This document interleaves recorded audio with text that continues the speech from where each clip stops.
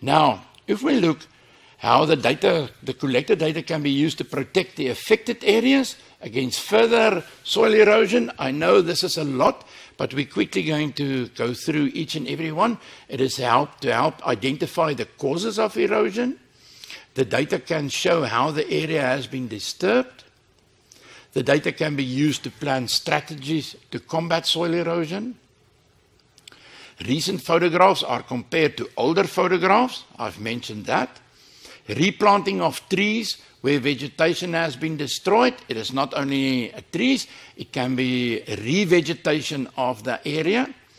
And then also to create a buffer zone of the area that can be identified that is of high risk and where we don't want any activity, and then a farming activity or human activity, and then the implementation of correct farming methods can also be used to, if we identify that, to be used to combat soil erosion, and then to make decision makers aware of the severity of the problem, and then also build a model of possible solutions. Now again, because this is a somewhat higher order question than the previous one, you have to think a little bit. And then also in this case, the question, if you looked at the marks, it was 3 marks. And then in this case, you only need to identify or to name any 3 that you can think of. And then most of the times with these questions, you will, so you have the option that you can, if you cannot, it's not exactly the same as what the memorandum has identified. Usually it's stipulated in the memorandum that we must have a look at every other possible related answers that you have been given. If it's a good answer and it relates to the solving of the problem, then you can be credited by getting the mark for your answer. Right. The next question there was how urban and regional planners use GIS for the development of a planned shopping center at W here in block F4. So what we will need to do is this whole question is about the development of a planned shopping center. So we obviously have to go and look at certain features here. Now what did the question want us is you must show how the GIS can be used. So first of all, when we look at that area at W on the map, first of all we have to determine existing major transport routes. That can be a layer. The accessibility can be a layer.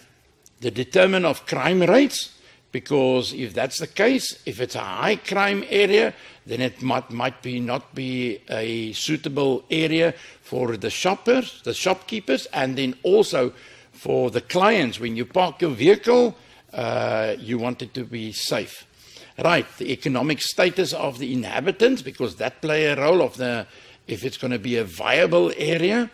Location for the shopkeepers, because they need to make money as well and bring a product to a specific area.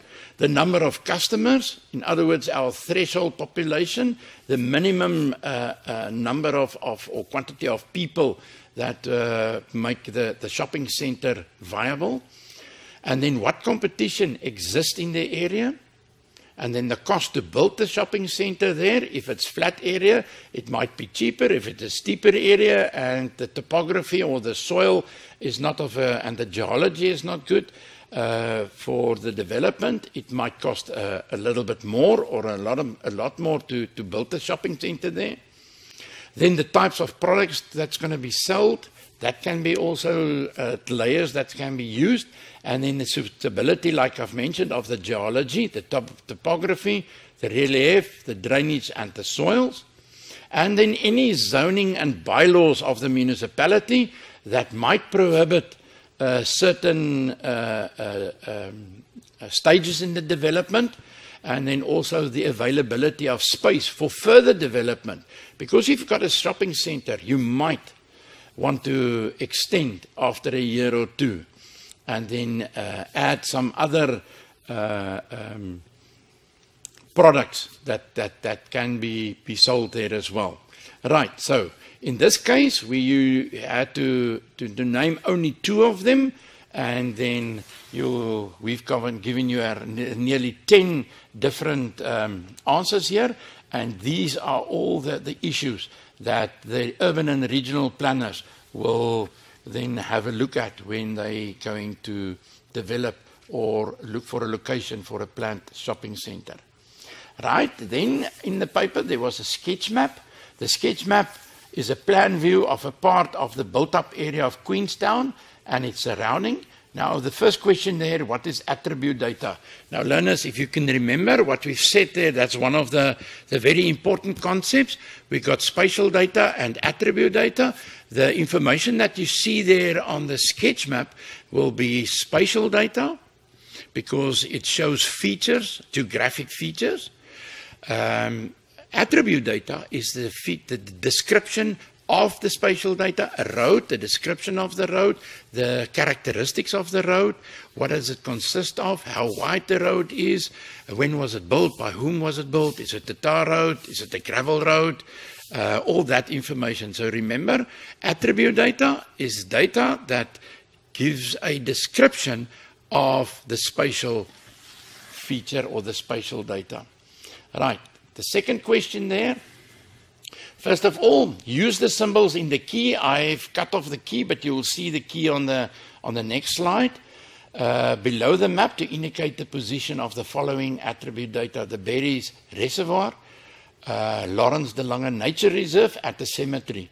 Now, if you use your map to identify these features, you will see that this area is the nature reserve, here's the cemetery, and that's Berries Reservoir. But this is not your answer. You cannot just write down their nature reserve, because what does the answer that the question stipulates?